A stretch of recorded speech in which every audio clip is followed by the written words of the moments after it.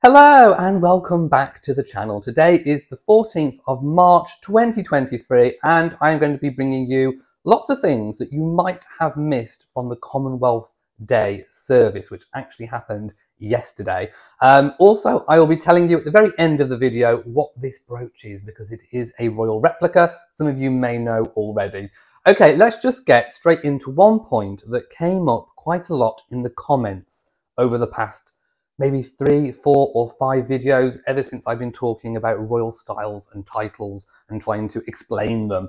And I think most people that watched my videos kind of understand now about royal styles and titles, especially in relation to the Duke and Duchess of Sussex and the new Duke and Duchess of Edinburgh. But there was one thing that kept cropping up time and time again. And I went to great lengths in the comment section to try and correct people, but I think it's better to just address it, address the elephant in the room, so to speak, so that everyone knows. And I have no idea where people are getting this false information from, but it is out there, and there is so much fake news out there that sometimes it's just good to correct it. So what I'm talking about is the Duke and Duchess of Sussex's HRH style. So HRH is not a title, it is a style. And Harry and Meghan do, in fact, still have the HRH, even though they do not use it formally for work purposes. And this is where the confusion, I think, arose from. When Harry and Meghan decided to step back, there was a statement from Buckingham Palace, and I've got it in front of me right now. I will pop a picture of it on the screen. And part of it says, the Sussexes will not use their HRH titles as they are no longer working members of the royal family. That statement does not anywhere say that they do not have them anymore. It doesn't say that they were removed, and it doesn't say that they are in abeyance. Abeyance means basically a state of temporary disuse. It just says they will not use them. They still have them. They just won't use them for work purposes. And the reason why it's not in abeyance is because we have seen, again, I'll pop it on the screen, as recently as Princess Lilibet's birth certificate, where Prince Harry actually used his HRH officially, even on a Californian birth certificate document, he still used the HRH. So, and if Harry has his HRH, that also means that Meghan, as his spouse, has hers. So whatever state Harry is in terms of titles and styles, that directly affects and relates to Meghan. So let's not be confused. Harry and Meghan most definitely 100% have the HRH styles and titles. They're not in abeyance. They can use them on formal documents. They have done in the past few years. They are just voluntarily choosing not to use them. So if they did start using them again for work purposes, that would be going against this statement, which was agreed, of course, under the late Queen Elizabeth II. With the issue of Lilibet and Archie, now that is slightly different. I do believe that their HRHs are actually in abeyance. In other words, they still have them, but they can't officially use them. And of course, they wouldn't need to because, of course, they're children. But when they do reach the age of 18, they will be able to choose whether they want to take up those styles and titles. Well, the style, I suppose. But they can also decide for themselves whether they want to keep the prince and princess that Harry and Meghan decided to use on formal documentation. But also, it doesn't just relate to age 18. They do not have to make up their minds at 18 and that decision sticks for life. They have all of their life where they can choose whether or not they want to take up those styles and titles officially because it is their birthright, unless King Charles or William in due course change the rules. That is the only exception. Okay, so the next point of topic that I want to talk about is, of course, the Commonwealth Day that happened yesterday. Now, this happens every single year, and it's a chance to celebrate the Commonwealth of Nations, of which King Charles III is now head of.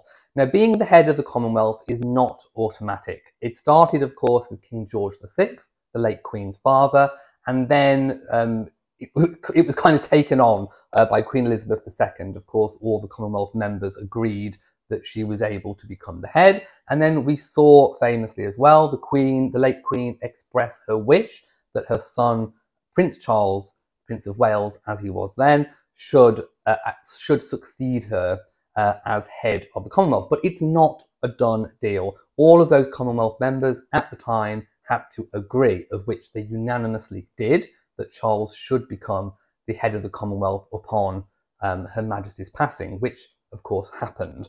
So this was his first Commonwealth Day service. It's held at Westminster Abbey, and the royal family were joined by a 2,000 strong congregation, which is roughly what there will be for the coronation as well, to celebrate the remarkable organisation which is the Commonwealth, as well as hosting a reception after the event at Buckingham Palace, which the Commonwealth Charter was signed by His Majesty. The 56 countries which make up the Commonwealth work together on the most pressing issues of our time, from climate change to youth opportunity, education to global health. Commonwealth Day provides an opportunity to celebrate the diversity and achievements of the organisation and its citizens. The Commonwealth Day theme for 2023 is Forging a Sustainable and Peaceful Common Future, highlighting the active commitment of the Royal Family of Nations to support the promotion of peace, prosperity and sustainability, especially through climate action, to secure a better future for young people and improve the lives of all Commonwealth citizens. The King and the Queen Consort were greeted outside Westminster Abbey by members of the Nagati Ranana London Maori Club as they arrived at the Abbey. Now, I watched this actually very late last night because I wasn't feeling very well yesterday in the afternoon, so I spent most of the afternoon in bed whilst this Commonwealth Day service was going on. But I did catch up later, and one of the things we've been talking about, of course, is the order of precedence over the past few videos, and we did see that play out. We saw more junior members of the family in attendance arriving first, and obviously the most important, when it comes to arrivals, comes out last. And so, of course, King Charles and the Queen Consort, Queen Camilla, arrived last after everybody else. We'll talk about the arrivals in a moment. So those of you who are watching the service may have noticed that yesterday was a little bit windy. It blew over my mini greenhouse in the garden. I had to go chasing it. So I was fearful for any of those royal ladies or any lady in attendance wearing a hat because it was at risk of blowing off. Seriously, it really, really was. So you saw Catherine gripping her hat. You saw Camilla gripping her hat. And when Charles and Camilla arrived, it was particularly gusty, and Camilla did not want to hang around. I mean, you could tell that her hat was at severe risk of blowing off and, I don't know, flying off somewhere into the crowds. So she kind of hurried in. I think a lot of people thought, oh, is she being rude? Is she sort of, you know, skirting past the performers who were doing amazing, beautiful performance? As always, somebody is chosen outside to greet members of the royal family. I will say it did look a little hurried. I think Camilla did scarper in a little bit too quickly. I think she could have held her hat a little bit longer. But I can understand why she was worried about those gusts. There was also a photo I will put up of Camilla almost having her Marilyn Monroe moment. So we were almost at risk of seeing a flash of the Queen's undergarments, shall we say, which we don't want to see. We do not want to see that. So I can understand why she hurried in, but in terms of visuals and optics, it did look a little bit hurried. Charles, of course, didn't have the issue of anything blowing off, so he stayed and sort of watched that greeting a little bit more intently. But the performers were amazing. They always are. Whoever is chosen always does a fantastic job. And of course, it is a big honour for the country of origin of the performer to perform the greeting outside for all the guests in attendance. Now, one thing I should say about Camilla's almost Marilyn moment, the late Queen always had little mini weights sewn into the hem of her dress, whatever she was wearing. especially on day visits when she was outside, just in case there was a gust. So the Queen, the late Queen, was never really at risk of having a Marilyn Monroe moment. So maybe the Queen Consort, Camilla, should take a little bit of a note and get some weights sewn into the hems of her dresses. Right, so moving on. No, let's go back a little bit. Let's talk about William and Catherine. So William, he just looked like William. I mean, what can I say? For the men, in terms of royal fashion, there's not a lot you can do, is there? I mean, it's a suit. You know, that's sort of what they have to wear. They have to wear a suit. Now, you know, going back to the days of Edward VIII, you know, when he was, well, the Prince of Wales, Edward VIII, before he was Edward VIII, was the Prince of Wales before the abdication. He used to dress quite flamboyantly. You know, you always saw him in brightly coloured sort of trousers, and you know, he was a bit of a trailblazer for royal fashion. I don't think we've seen the likes in terms of male fashion within the royal family since. It's always, you know, the appropriate suit, or when they're in public, you know, in private, they're sort of dressed down, or they're in country attire. So William just looked like William. I would like to see him change up his fashion a little bit. You know, he's still a young man, but the suit was appropriate for Commonwealth Day. Catherine looked absolutely resplendent. I do believe she was wearing Erdem, holding on to that beautiful glamorous hat that was slightly askew. She was wearing sapphire and diamond earrings, and we saw her wearing the Prince of Wales feathers pin brooch. Now, don't be fooled, this is not an ordinary pin brooch, it is diamonds, and I do believe it has all the... Now, I tried to zoom in, and all I could see was the green jewels, but I couldn't see the red rubies. It's supposed to have some red rubies as well, and I couldn't quite make it out. So I'm sure they're in there. It perhaps wasn't picked up on the camera. But now, of course, Catherine is the Princess of Wales. She can wear the Prince of Wales feathers jewellery. And of course, there was a famous Prince of Wales feathers necklace, which Diana wore as Princess of Wales, and Camilla wore it technically as Princess of Wales as well. You may or may not know that as the wife of the second wife of the Prince of Wales, as Charles was then, Camilla was also Princess of Wales. She just didn't use that higher title. She chose to use the Duchess of Cornwall out of courtesy and respect for the late princess. It would have been very controversial if she'd used the Princess of Wales title, but she technically was. So she had a right to wear the Prince of Wales feathers jewellery, of which there are a few pieces.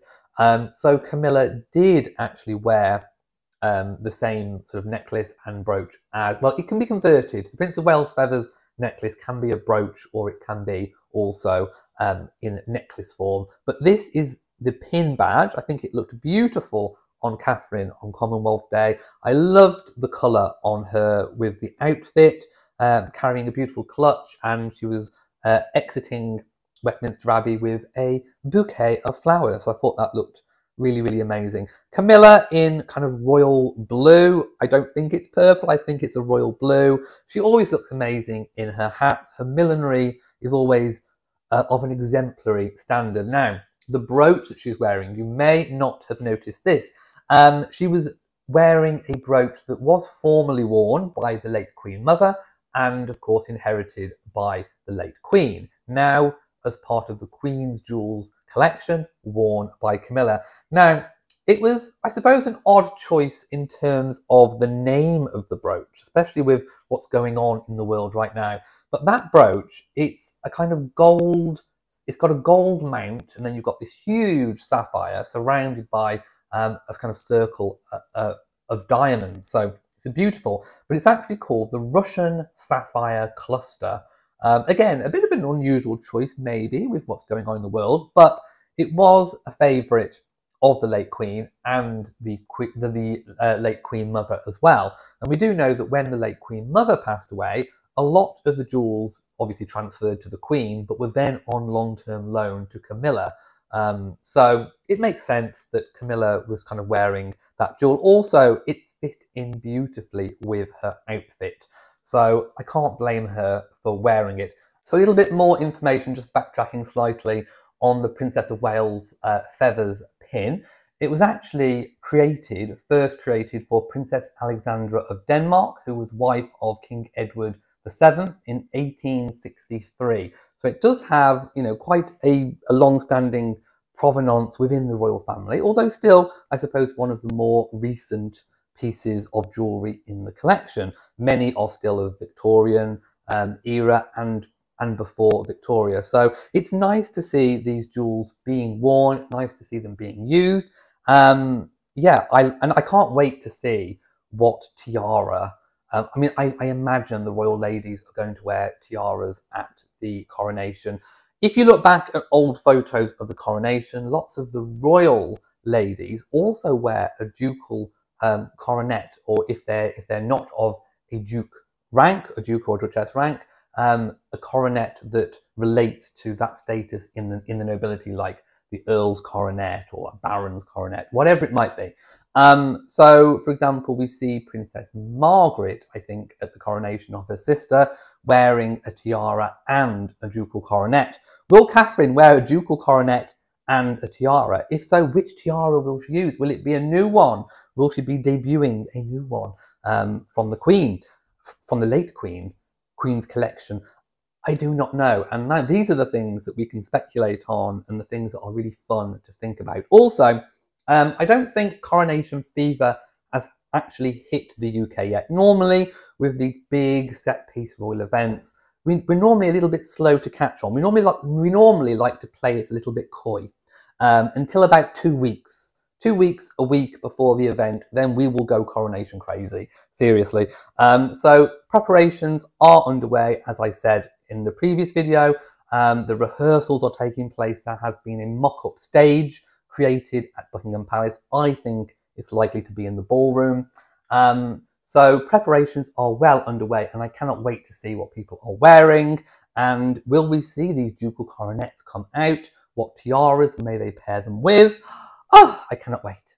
Once inside, of course, there were lots of performances, and it was just really fun. I mean, there was a really fun, lively vibe, and we saw lots of smiles from the royal congregation, which was in a very stark contrast to the last time Harry and Meghan were in attendance, where there was quite a few glum faces on display. So I will pop a few pictures in to show the contrast between the vibe. I think the vibe was a lot better. But one other thing that may have gone unnoticed, which is a little bit revealing to me and makes me backtrack a little bit on one of my earlier videos, where I made a remark. So I'll tell you what that is now. On the order of service, it's still listed the Duke and Duchess of Edinburgh as the Earl and Countess of Wessex. So obviously we know that these are printed in advance, perhaps 5 or 6 weeks in advance. So that tells me that there was not time to change the order of service and update it to the new Duke and Duchess of Edinburgh titles, which tells me that it wasn't the announcement of the Duke of Edinburgh title being conferred upon Edward, or the decision to do that, was not as recent, was not as planned as I initially thought it might have been, which indicates that perhaps it was a little bit more in response to Harry and Meghan revealing that at the christening they had decided to use the birthright titles of Prince and Princess for Archie and Lilibet. Yeah, so I'm going to revise what I thought. This indicates to me that the royal family were a little bit on the back foot still with the news, so I'm not changing my mind on that. I think Harry and Meghan didn't tell them that they were going to make that announcement then, and I think that kind of sped up, I think, perhaps King Charles to finally make the decision on Prince Edward and what to do with that. And of course, there was not time to change the order of service on the coronation day sheets. So yeah, I just thought that was something that may have been missed in the mainstream media, or people talking about the royals. So that kind of just makes me reflect a little bit on perhaps the timings of those announcements. Okay, so I will also pop a picture of King Charles's Commonwealth Day speech and message. I won't read all of that. You can pause the video and hopefully read that for yourselves if you want to. But kind of a big comment and take from that is that the Commonwealth has been a constant in my own life, and yet its diversity continues to amaze and inspire me. And I think King Charles talking about its rich diversity really sums up what he is about. He has people forget that he has devoted, a huge part of his working life, his working royal life, to the Commonwealth. All the endless overseas visits that he has made, and also the people that he supports, even within, for example, the Prince's Trust, come from all over the Commonwealth. If they're in the United Kingdom, and it's a young person that needs help, they can come to the Prince's Trust and get that help. So King Charles really has had a wide-reaching role throughout his adult life within the Commonwealth, and he really does respect diversity, and that is shown in the many different faiths, interfaith kind of groups that he supports. And there was also, talk previously of him being defender of faith and not just the faith. So Charles really is a big player in the Commonwealth circles, and I don't think he often gets that recognition. I think sometimes, it's put down to very base things, and people forget to look at the amount of work that an individual actually does, not just in front of the cameras and the press, but also behind the scenes as well. And I think that's one of the reasons why the Commonwealth was so ready to accept Queen Elizabeth's wish that Charles succeed her as head of the Commonwealth. And it also goes to show, I think, where William needs to concentrate a lot of his efforts going forward in the future. He needs to really step up and build those relationships with the Commonwealth. And William's got quite a big job ahead of him. The Commonwealth is changing, and the royal family do need to negotiate a way forward for itself within the Commonwealth. Things are changing, and also William has to affiliate himself more with Wales as well, which he now derives his Prince of Wales title from. So he's going to be doing lots of work, in relation to the Welsh.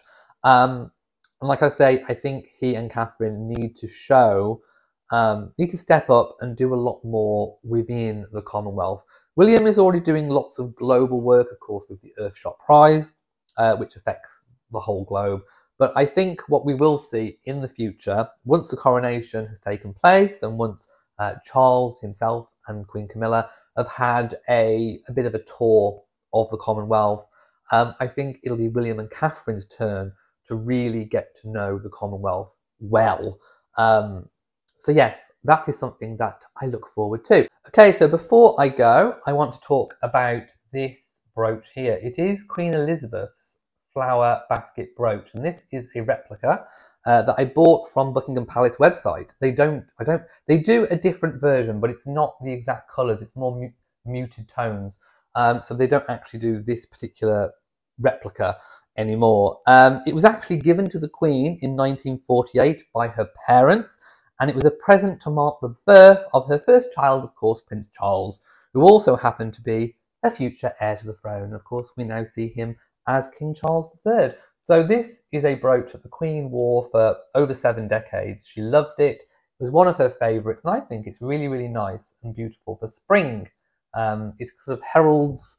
It's a really cheery brooch, and I just really, really like it. And this replica, like I say, they don't do it anymore. They do one with like really muted colours, but this is the exact replica, and I love wearing it. So thank you for watching this video. If you have enjoyed it, please give it a big old thumbs up. Don't forget to share on social media, and of course do hit that bell so that you know whenever I upload a new video. So from me, mwah, to you all, and goodbye.